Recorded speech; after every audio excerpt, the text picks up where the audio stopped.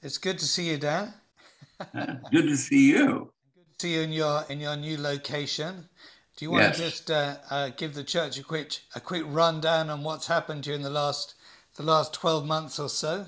Well, first of all, I'd like to say hello to them.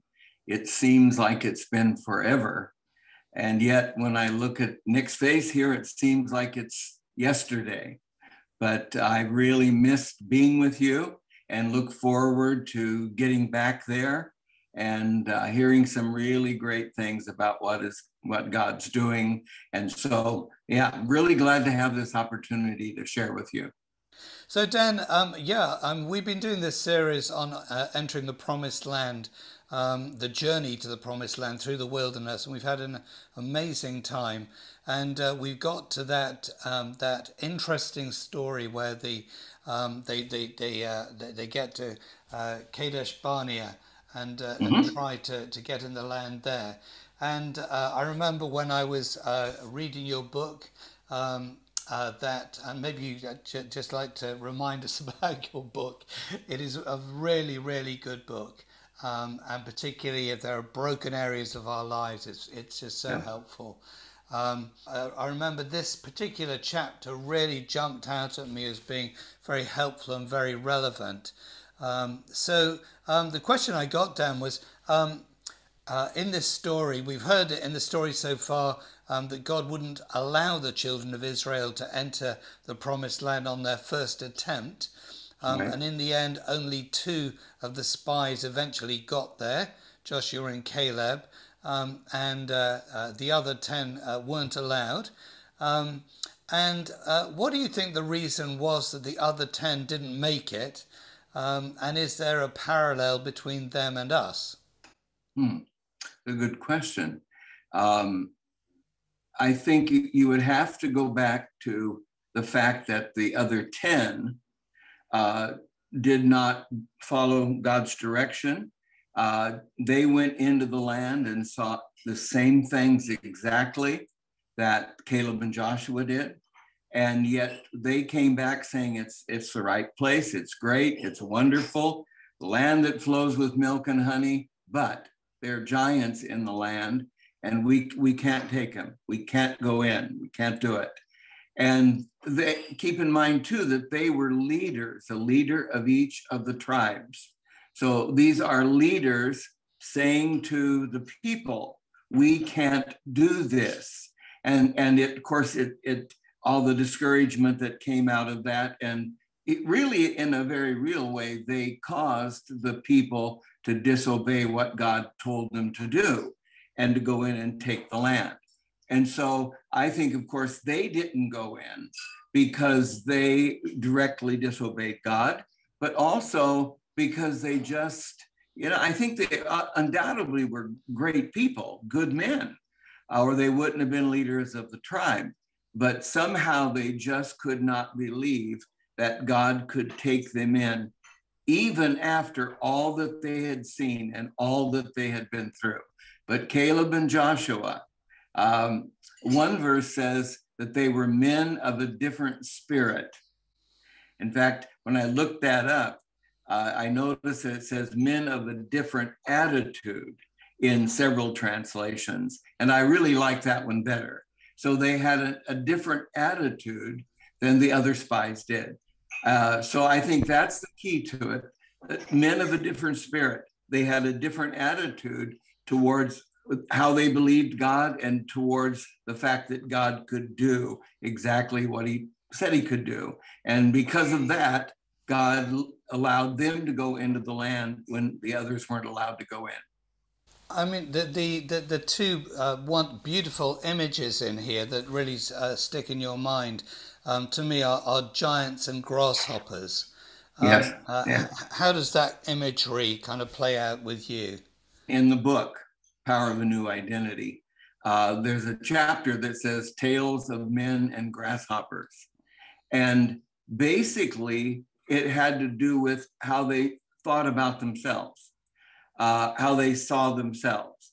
They saw themselves as insignificant grasshoppers, that they could not go, even though God had promised them, even though God, the whole purpose of bringing them out of Egypt was to give them the promised land. And then along the way, he proved himself over and over and over again, miracle after miracle, and some really, really big ones. And crossing of the Red Sea was nothing small.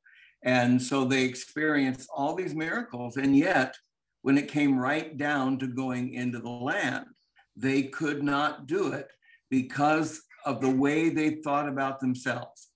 They had been slaves in Egypt for generations. And there's a certain mentality that's developed when you're in slavery. And they saw themselves, even though they were the people of God, they saw themselves as insignificant grasshoppers. And in fact, one of the things I often think about is the fact that, every time the whip would have hit their back as slaves, a message came to them that said, you're slaves. You'll always be slaves. And that lie got in them. And so now, even though God has brought them out of Egypt, they've seen all the miracles of God and the most powerful miracles in history, really. And now they're ready to go in and take the land. They somehow, even when the spies come back and say it's everything God said it was, but we can't do it. And I think the reason they felt that way is because they saw themselves as insignificant grasshoppers. It was the way they thought about who God had made them to be. It was the lack of faith in what God had done for them and who he created them to be, how they saw themselves. And they could not go and possess the land because of how they saw themselves. I think we do a lot of the same kind of thing. I think most of us believe in a very powerful God. But when it comes right down to it, I think most of us question, will God do his works through us? We can see how God can use certain people, but me, I know me. I know my strength. I know my weaknesses. And I know myself. And so it's easy to look at you and say, oh, I could see how God could use them. But when I look at myself with my weaknesses and all these things, I say, how could God use me? And I think that's a lot of what they experience. So I think we experience somewhat the same thing. We see ourselves a certain way, and we can believe God could use someone else, but not me. And that's what paralyzed them because of the lie that they believed about themselves. I believed for years that I had a deep, deep inferiority complex, and I really couldn't hold a conversation. Now, you know me now, and you know that I can't quit talking, but I couldn't hold a conversation through most of my school years, even into Bible college, because of some events that took place in my third grade that locked my life up. And they were so strong, and there were so many lies that came out of that I deeply believed that even though Jesus touched me and did a lot of great things in my life, deep inside, there still were those lies that I had never dealt with. And I see that, I think to some degree, all of us deal with those things. So yes, I've seen it played out in me in a big way. I mean, the interesting thing is that at least we got Joshua and Caleb, haven't we? That for those two guys, that they somehow had this different spirit, and maybe that has something to do with the antidote. Why do you think Joshua and Caleb were different? And for yourself, maybe, or things you've seen in other people's lives, what would you say were some of the answers for people who feel, in a sense, limited, paralyzed through this lack of confidence, whatever it is you call it? Well, I'm not quite sure that you can clearly look at Caleb and Joshua and discover what it was that gave them this confidence. I think obviously it was their relationship with God, and they had an attitude that was kind of, I can do it. With God's help, I can do it. We can possess this land. We can go in and do it. And I think that has a lot to do with it. It's not just seeing ourselves and I'm really good, but it's really seeing how good God is and that we're his, and confidence in him that he will do what he says he will do. And again, I think most of us struggle with that because we often see things that, it doesn't turn out the way that we hoped it would, or we see things that can kind of challenge our faith. But as you grow in faith and you grow in that relationship, really faith is relationship. And when you grow in that relationship, it brings you to a place where you're able to take the risks. I think Caleb and Joshua were risk takers.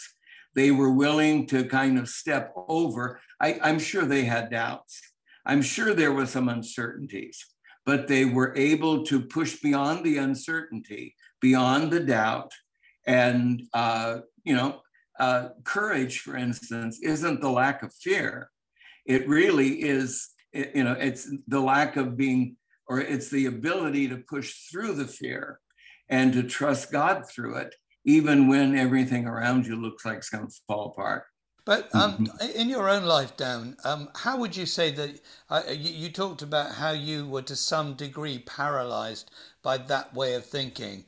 How would you say that God has helped you to overcome that and to live a spiritually fruitful and good life? Well, I think again, it really is all that God has done. There was a point in my life where there really was kind of a divine intervention, where I was so broken and so locked up that God just, he moved in. It was my first year in Bible college, and I even wondered why in the world I was in Bible college, because how do you go in ministry if you can't talk? And I couldn't. How do you go into ministry if you hate God? And I really did. I think I would say I lived in a love-hate relationship with him, because I loved him, yes, but I also hated because I hated myself and the way that he made me. And so because of that, that paralyzed me. And so there was an intervention where God showed up, spoke into my life, but then there was the walking out of that. I believe in those divine moments where God's spirit touches people, where God turns things around, all of that. But I also know that there's usually a process to walking out of all the stuff. So much depends on the lies. The lies govern our life if we don't face those lies and let God deal with them. And so there was this process of walking out of all of the lies that I had believed. The lie that said, Dan, you'll never be anything. Dan, you can't possibly, you really can't serve God. Your faith is not there. You don't have the ability to do this. You don't have the person. All those lies that come, I had to face them and realize what God says is more powerful than the lies I believed, and allow him to break the power of those lies in me so that I could then begin to take the steps of faith. And that really is a process. And I think it's really a lifelong process. Mm. For me, it's a process that's gone on and on. There were key moments, but it really is a process even to this day where I have to stop and say, no, I choose to believe what God says, not what I feel at the moment. Or, those old feelings come back, old flashbacks to feelings I had, 100 years ago. And, but I have to stop and say, no, I'm not going to give in to this. I believe what God said, and choose to trust him, choose to step out even when I'm afraid. And I think that's partly Caleb and Joshua. I'm sure they had their points of fear, but they were, again, different attitude. We're willing to step out and go for it because we believe what God says. But how important, how would you advise people in their attitude to the Bible and getting the truths kind of in? in a way that they would break down some of those mental strongholds? Well, again, it always comes back to relationship, and each person is different, uh, and God knows that, and He knows how to break down those strongholds step by step. I think there are certain things that we can do, like become students of God's word. Uh, and in doing so, I mean, getting God's word in your mind and believing it, choosing to believe it, even when your emotions or your flesh says, no, that can't happen, that's not true. What does God say? And that is also battle, because everything inside of you will war and say, no, that's not my experience. And there are times you just have to kind of say, God, I need you. I need the power of your spirit to help me even believe what your word says, because I'm really struggling with it right now. This young man that you just mentioned, while you were talking, I thought of him, and his mind had been destroyed by drugs. And a place where, I mean, the doctors had basically said to his parents, there's nothing that more that we can do. Brain cells have been destroyed and we can't recreate them. And so he came to us, to a ministry in Los Angeles. And, it was a drug program. And all the staff said, no, we can't deal with him because this was a rehab. And this guy was not, there's no way for him to rehabilitate because brain cells had been destroyed. But something inside of me and the chaplain just said, do it, take him in and let's see what God can do. And the staff was really right. This was beyond our territory, but we really felt God saying it. And she had a plan, the chaplain had a plan to get students to read the word to him for a half hour at a time, and then to take a break, and then another student would read for a half hour, and God was going to heal his mind. Well, I didn't say this, but I really thought it was a little bit crazy, because he can't even put his first and last name together. How is he going to memorize scripture? But I thought, at least it gives the students time to read the word, and it's kind of a sneaky way to get God's word into them, even if this young man doesn't get a hold of it. And so we started doing it. And I would go by and I would see him sitting there in kind of a lotus position with his just blank look on his face and just hollow. And somebody would be reading the scripture to him. And I would just think, nothing, he's not even getting this. But over the months, as they kept doing it and just kept doing it and kept doing it, something began to change. And after a while, I noticed that he now was beginning to read the verses himself and then beginning to memorize them, and I thought that could never happen, but he began to memorize them. He was there for about a year, or maybe just a little over a year. And when he left there, he went to Stanford University, which is one of the highest schools, in the United States. Went to Stanford University as a student, and his mind had been healed. And so much of that, we loved him, we prayed for him, all of that's extremely important. But I'm convinced also that just getting the truth of God's word is not an ordinary book. So get God's word in your mind. I think that's a key way, it has been for me, to get past all of the lockup and all the, and then we can do a lot for one another and just, encouraging and building one another that can help get past a lot of these points of lockup. Give yourself grace, get into the word, and ask the Holy Spirit to clean out all that and to show you more and more of who God's made you to be. That's a simple answer. That's great. Not always easy, but simple. Lord, thank you, Lord, that I thank you for the technology that really works over the thousands of miles, and how you can connect us even though we're not in the same room, not in the same country. And you're not limited even by the technology.